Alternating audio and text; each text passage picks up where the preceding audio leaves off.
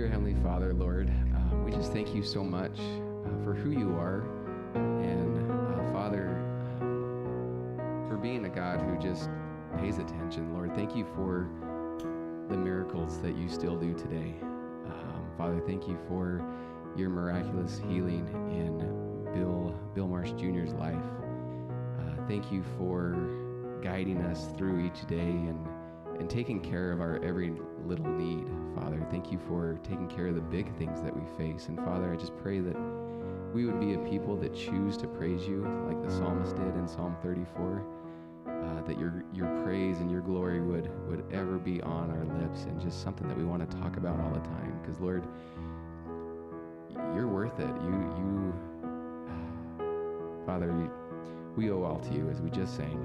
And Lord, a simple way of doing that is just praising you for who you are and for just how you love us and take care of us. So, Lord, thank you for this time, and I do pray for Pastor Ben as he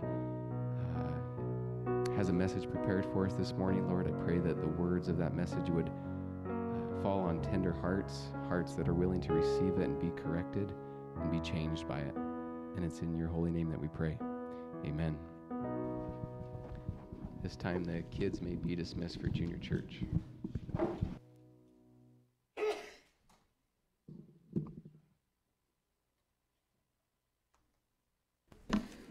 For our scripture reading this morning, if you'll open up your Bibles, if you were ahead of me here and looked in your bulletin there and you jumped straight into Mark, keep your finger there, but we're going to be turning to a different passage for our scripture reading.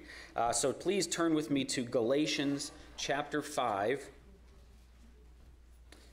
The Mark passage, Pastor Ben will be teaching out of that, but he wanted me to read this other verse that goes right in line with the theme of his message here. Galatians 5, verse 17, just a single verse, but a very powerful one.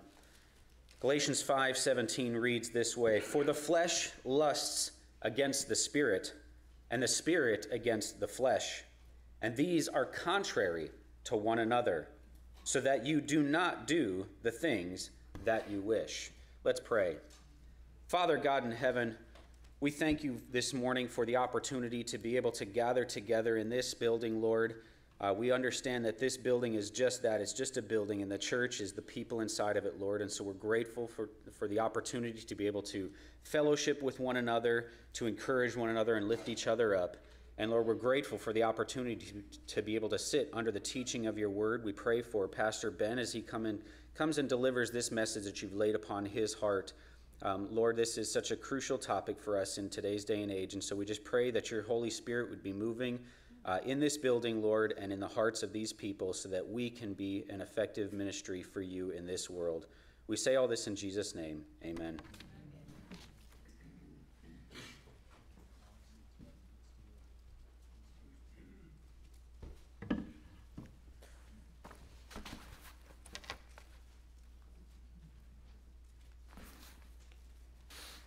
Okay.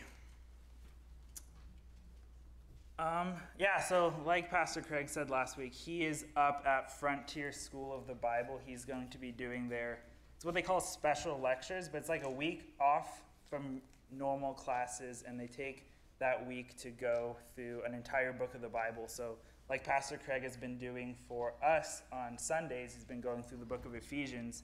He's essentially going to go through the entire book in 1 week with them. And so I know he would appreciate prayers, first of all, because I think it's like over 15 hours of teaching or something along those lines. It's a lot of teaching, so just that his voice would hold up.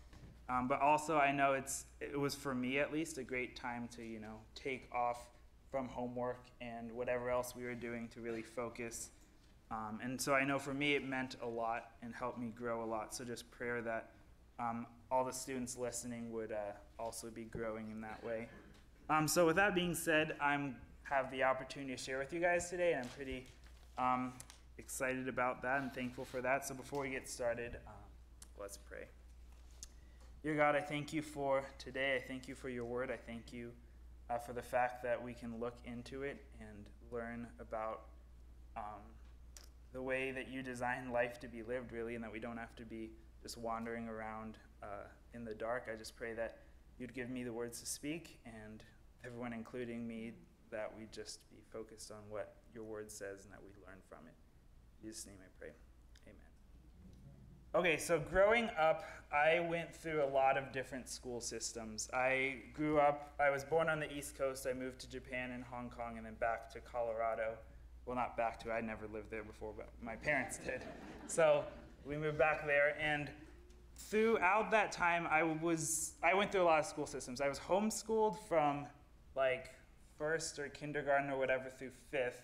And I actually kind of redid fifth because I was a year ahead, but the Japanese school I was a part of, which is a Japanese-speaking public school, they didn't like that. So I moved back, and so I did fifth grade again through a little bit of ninth grade in a Japanese-speaking public school.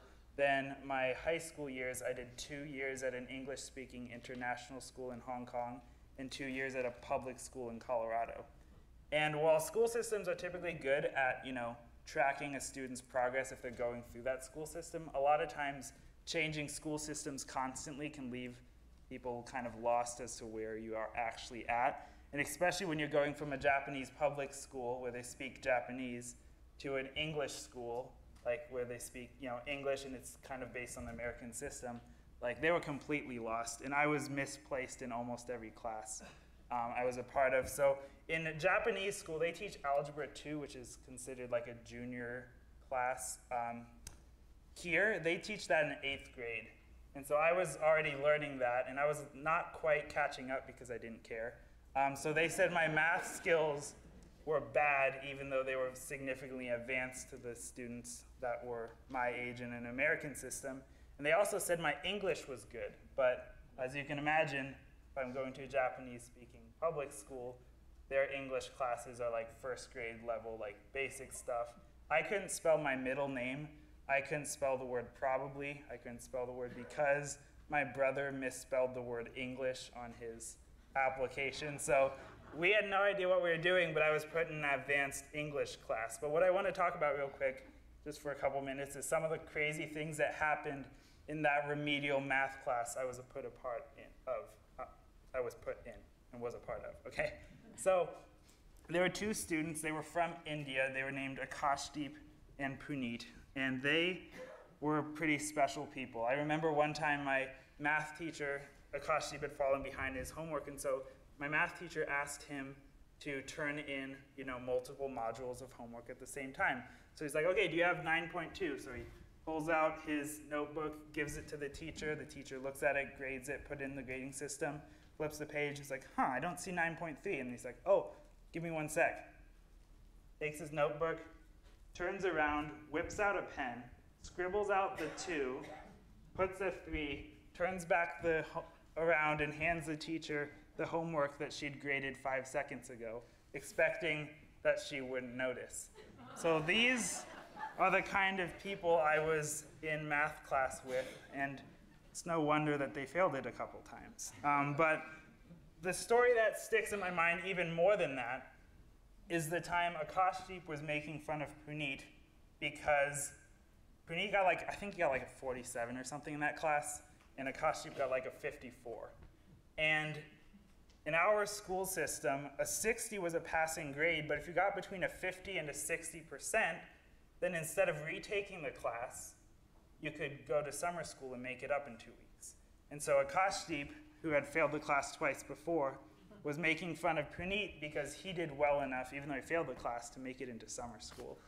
And that was something to brag about. And when I think about that, I remember back to me being in that class, and I never did my homework in that class. I never paid attention because I knew no matter how bad I did, I was honestly actually pretty good at math. And so it came naturally to me. And I knew that no matter how bad I did in that class, I was still going to be better than most of my classmates.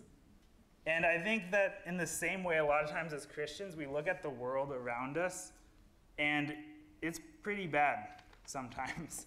And I feel like we look at all the terrible things that happen, and we feel pretty good about ourselves because most of our sins, most of our failures are just completely dwarfed by the atrocities that we see happening in our world. And we fail to recognize, not that we don't know this for a fact, but we kind of escapes our minds and we think that, our sins, we forget that our sins, even if they're small in our eyes, are still big in God's eyes. That God's standard is a lot higher than not just being completely awful. But his standard is actually perfection. And when compared to it, like it says in Romans 3:23, we all fall short. And when we get caught comparing ourselves not to God's standard, but when we get caught comparing ourselves to the world around us, a lot of times we start compromising on just compromising morally and compromising on God's standards. And when we do that, we're setting ourselves up for failure. And like me in that math class, we start being totally fine with our little sins, with our little problems, because they're not that big compared to the ones that we see in the world. But today we're going to talk about why we need to live as Christians. We need to live a life free of moral compromise. And there are two main reasons we have to do that. The first reason we need to live a life free of I cannot say that word to save my life, but the reason we need to live a life free of moral compromise, first of all, is because moral compromise is a sin. It says in Deuteronomy 5:32, it's compared, God's commands and his standards are compared to a path, and it doesn't say, walk next to the path. It doesn't say walk, within earshot. It says be careful to follow it and don't turn to the left or to the right. So that's a clear command, following God's commands and not compromising. First of all, that's important because compromising is a sin. But the second reason, and this is what we're going to look at today, this is the focus of our story, is that moral compromise also has devastating effects. So if you guys could turn to Mark chapter 6, the story we're going to be looking at today is found in Mark chapter 6. And we're going to go 14 through 29, but if you could start off by turning to 17, that's actually where we're going to start. And while we're turning there, I just want to give a quick explanation of the context of the story we're going to be talking about. So the Gospels start, with Jesus being born and the things that happen early on in his life, and a couple of them have stories about him growing up. But the part we're looking at specifically here, Jesus has begun his official ministry. He's begun his official ministry. He's been preaching publicly. He's been doing miracles.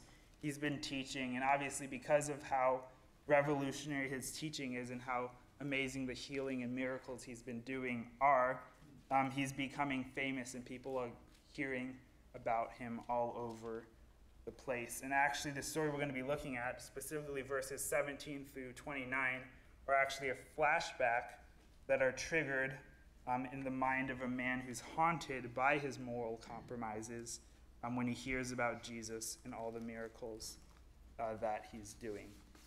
So I'm going to read verse 17 through 20, and then we'll talk about that a little bit. Mark chapter 6, starting verse 17. It said, "For Herod himself had sent and had John arrested," it's John the Baptist, and bound in prison on account of Herodias, the wife of his brother Philip, because he had married her. For John had been saying to Herod, "It is not lawful for you to have your brother's wife." Herodias had a grudge against him and wanted to put him to death, and could not do so. For Herod was afraid of John, knowing that he was a righteous and holy man, and he kept him safe. And when he heard him, he was very perplexed, but he used to enjoy listening to him. So real quick, I just want to talk about who the main people in this passage are, because the family of Herods is it's rather complicated. There are a lot of them. So first of all, there's Herod the Great, who tried to kill baby Jesus. He had a bunch of wives, 2 of which even had the same name. And on top of that, in their family tree, there's a Herod Archelaus, a Herod Antipas, a Herod Agrippa I, Herod Agrippa II, Herod of Chalcaeus, Herodias, Herod Philip, and Philip. So when the Bible says Herod said something, there are a lot of different options that it could possibly be. But this is specifically Herod Antipas, who is the son of Herod the Great, the one who tried to kill Jesus when he was a baby. And even though he will be referred to as a king in this passage, and he even says that he has a kingdom, he actually doesn't. He is he's basically the tetrarch of Galilee, who is in charge of the small region of Galilee. And in this story, we find that Herod is living a life of moral compromise, and we're going to see the effects that it has on him. First of all, on one hand, there is Herod's fleshly desire. Herod marries Herodias, and that's immoral for a number of reasons. First of all, they were both already married, so that was a problem, and they ended up divorcing the people they were married to in order to get married to each other. On top of that, Herodias was not only his niece, but also his half-brother's wife, and there's no reason he wanted to marry her other than sinful lust. And so the Herod marrying Herodias was a sinful thing. And so on one hand, we have that, but on the other hand, we have Herod's respect for John the Baptist and his respect for righteousness. And I think it's interesting that even when John the Baptist was in prison because of Herod and because of what he was doing with Herodias, even despite that, Herod still liked to go listen to him and hear what he had to say. And I find this, again, interesting because if John the Baptist was not going to shy away on telling Herod what he thought about and what God thought about his personal life and his relationships, I don't think that John the Baptist would have shied away from teaching other things either. And I'm sure that there are many things in Herod's life that didn't match up with God's word. But despite that, Herod tried to do this balancing act where on one side he was fulfilling his whatever sinful desire he had, and on the other side he was trying to learn more about God and was trying to respect John because he was a holy person. And so this was bound to cause conflict in his life, and that's actually the first point I forgot to mention earlier, is that compromise causes conflict. Because on one side, first of all, it says in this passage, Herodias, his wife, wanted to kill John the Baptist. And so obviously if he's revering and respecting John the Baptist and his wife wants to kill him, that's a problem.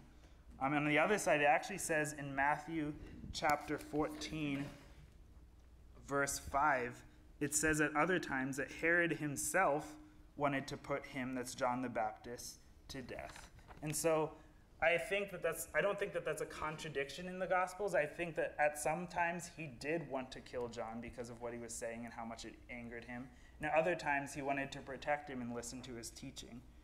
And so there's definitely that conflict there. And bring it back to us nowadays, I think that if we as Christians would try to follow God and grow in our relationship with him, and hold on to sin, even if it's the small sins relatively compared to the world, if we're trying to hold on to that sin and follow God at the same time, there's going to be that same conflict inside of us as well. So I guess my question to all of us, including myself, is are there any sins that we're holding on to that are causing that conflict where we're trying to grow in our relationship with God and it's not working because we're holding on to that sin? Another thing I just wanted to note as we were going along is that even if we're not trying to hold on to sin, there's a certain level of this conflict that all of us as Christians are going to experience just from the fact that we are natural-born sinners, and if we've trusted in Christ, we have the Holy Spirit living inside of us. It says, like Ron read earlier in Galatians 5:17, that the flesh sets its desire against the Spirit, our sinful nature sets its desire against the Holy Spirit, and the Holy Spirit against the flesh. For these are in opposition to one another, so that we will not do the things that we please. And so this conflict that we experience to a certain extent is always going to be there, but if we're trying to hold on to sin and follow God, it's going to make that conflict so much harder and so much worse. So then moving on in that story, starting now in verse 21, we see that we need to live a life free of moral compromise because compromise causes failure. It not only causes conflict, but moral compromise also causes failure. Mark chapter 6, starting in verse 21, it says, "A strategic day came when Herod, on his birthday, gave a banquet for his lords and military commanders and the leading men of Galilee. And when the daughter of Herodias herself came in and danced, she pleased Herod and his dinner guests." So I want to stop there real quick and just point out a couple things. First of all, Herod's greatest failure, his greatest downfall, was actually a setup. And ironically, it was a setup by Herodias, his wife, who was the focus of his sinful compromise. And there are a couple reasons I believe that Herodias is the one who set this up, who basically set him up for his failure. The first is that in verse 21 it says it was a strategic day or an opportune time, depending on what your translation is. Some people believe that this was a strategic day or an opportune time for some kind of military or political thing that Herod wanted to do. But if we just look at what happens throughout the story, it's more likely that it's for Herodias. Secondly, verse 22 makes it clear by the wording where it says Herodias' daughter herself. It makes it clear that what she was doing was not something that was typical of, Herod the Great's granddaughter, the daughter of a noble. And so that makes it also seem like it was a setup. Also in verse 24 through 25, their response to what Herod is going to do, which we're going to look at, also makes it seem like it was a setup as well. And so I just want to bring this back to us again real quick, and that is that when we're compromising morally, it gives our enemy a foothold. It says in Ephesians chapter 4, verses 26 and 27, and this is specifically talking about anger, but could be applied to any sin in our life. It says, "Be angry and yet do not sin. Do not let the sun go down on your anger. And if you do not give the devil an opportunity." Because the reality is there are people who, there's both Satan who's looking for an opportunity for us to stumble, but there are also people in our lives, especially if we are Christians and we're outspoken about that and they're not a huge fan of that, there will also be people in our lives who are looking for us to stumble, both to make it happen and pounce on the opportunity to let everybody know about it when we do. I remember I was working at Walmart. This was a while ago. It was probably after my first year in Bible college, and everybody knew that I was from the Bible college, right? They knew that I was going to be a pastor, and every time I made any kind of mistake, I had a coworker who was not a huge fan of Christians, and any mistake I made was immediately a deliberate thing that I did that was terrible. I remember one time they asked, like, "Oh, did you take care of this?" And I had been up until closing the night before and was opening the next day, and I was sleep deprived, and so I was like, "Yeah, I think I did," because I had done it the last day, and so then I came back like 3 minutes later. I was like, "Actually, I did that yesterday. I don't think I did," and I took care of it. But everyone then found out that I was lying about all the work that I'd been doing. Or other times I'd just be standing there for like 5 seconds zoned out, and even though she was on her phone, everyone was like, "Oh yeah, he's lazy and it's not doing anything." And the reality is, if people don't like God, if they're not huge fans of him, there will be people out there who are waiting for us to trip up as well. So we have to be aware of that. So first we see the setup for Herod's failure. Secondly, we see the failure itself. If you look in verse 22 again, verse 22, Herod then says, "Ask me for whatever you want, and I will give it to you." And he swore to her, "Whatever you ask of me, I will give to you up to half of my kingdom." And this, again, like I said, Herod didn't have a kingdom. This would have been a figure of speech of their time. And it was basically just saying, "Ask for anything, and I'll give it to you." And she went out and asked her mother, "What should I ask for?" And she said, "The head of John the Baptist." And immediately she came in a hurry to the king and asked, saying, "I want you to give me at once the head of John the Baptist on a platter." And although the king was very sorry, yet because of his oaths and because of his dinner guests, he was unwilling to refuse her. And so here we see Herod's fall. And one thing I think is interesting is we never really know when the compromises we're making in our lives are going to come back to bite us. I think if we did, we'd probably stop them before they did.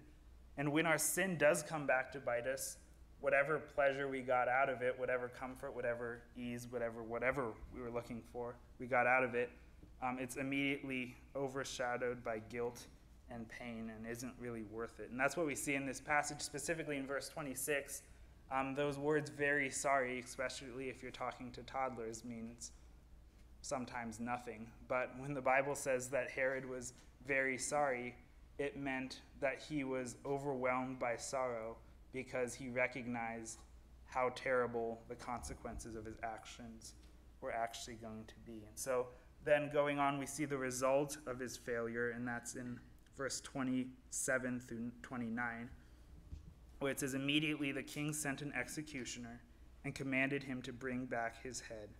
And he went and had him beheaded in prison and brought his head on a platter and gave it to the girl, and the girl gave it to her mother.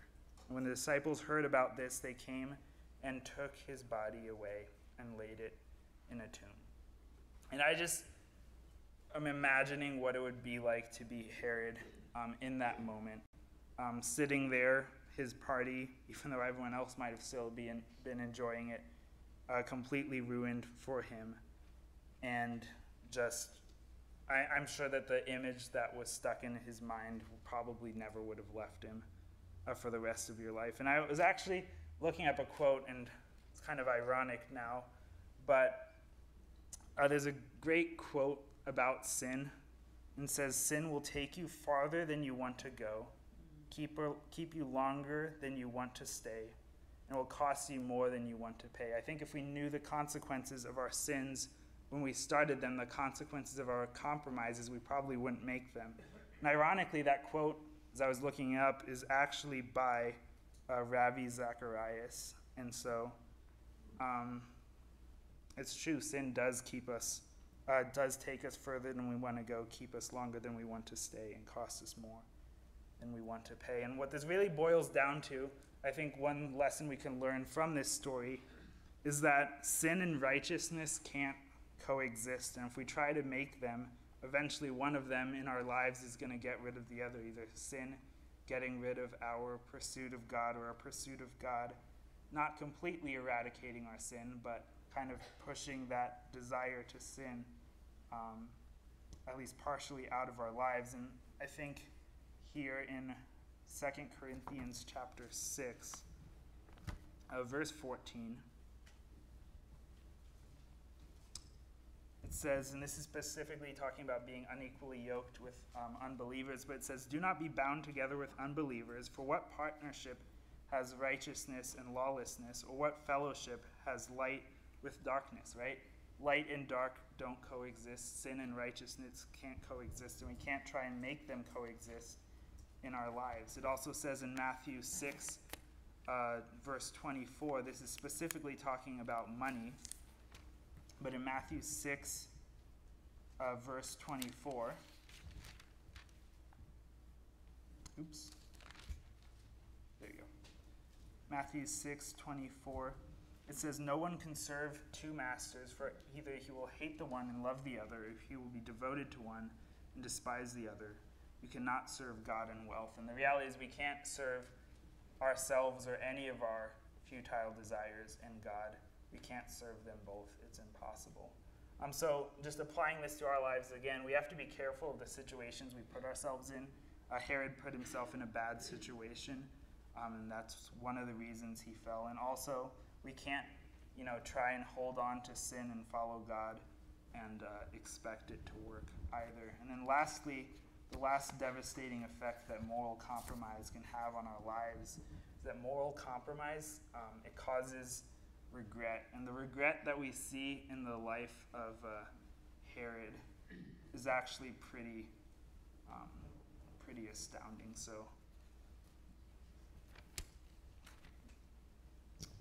back in Mark chapter 6, I'm now going to go back to verse 14 through 17, 14 through 16. Because like I said, this is all a flashback, and we're going to read what that flashback looked like for Herod. It says, starting in verse 14, and King Herod heard of it. Specifically, he heard of the miracles that Jesus was doing. He heard of all the teaching that he was doing. He heard of all the healing he was accomplished. And when King Herod heard of it, and heard that his name had become well known, and the people were saying, John the Baptist has risen from the dead, and that is why these miraculous powers are at work in him. It says others were saying it is Elijah, and others were saying he is a prophet, like the prophets of old. But when King Herod heard of it, he kept saying, John, who I beheaded, has risen. And there are a couple of reasons it doesn't make any sense to believe that John the Baptist had risen again. First of all, he believed it was some kind of reincarnation type thing, and Jesus and John were contemporaries, and Jesus was doing miracles before John was beheaded. So this makes no logical sense, but the image that was stuck in Herod's mind and the fact that John the Baptist dying was a consequence of his sin kind of haunted him beyond the logic of the whole situation. And to a much lesser extent, I remember in my life, I was younger, and I was one of those kids who liked to play with everything that was, I like to try and be athletic and cool, and so I played all the sports, and if there was a stick, I picked it up, and whether I was, hitting home runs or killing things with my lightsaber, I like to play with sticks, and basically I like to play with rocks. I like to play with anything that I could throw or swing. And there was one time I had this stick and I was waving it around, and my mom came over and told me that I had to stop swinging that stick around, because if I kept swinging the stick around, I was going to hurt someone, poke someone in the eye. And I was like, okay, got it. So then I moved further away from everyone, kept swinging the stick around, and just slowly but surely, kept swinging the stick closer and closer, until eventually I did actually stab a kid in the eye with my stick. And I, to this day, can still remember exactly what his bloodshot eye looked like. I remember exactly where in the campgrounds I was waiting for him to come back to the ER, so I had to apologize. And that image is definitely stuck in my head. And I can imagine the same image, only 10 times, thousands of times worse, was stuck in Herod's mind. And that's why he's so haunted by the death of John the Baptist. And so obviously the application of this whole passage is to focus not on the sins of the world, but focus on God's standard and not compromise on those morals. But just for all of us who maybe like Herod, we're already haunted by something that we've done in the past. If you're anything like me, there are definitely things you've done that you regret and probably won't actually end up forgetting. But ironically, Jesus, the one who Herod was so afraid of, was actually the key to overcoming this terrible guilt that he was feeling.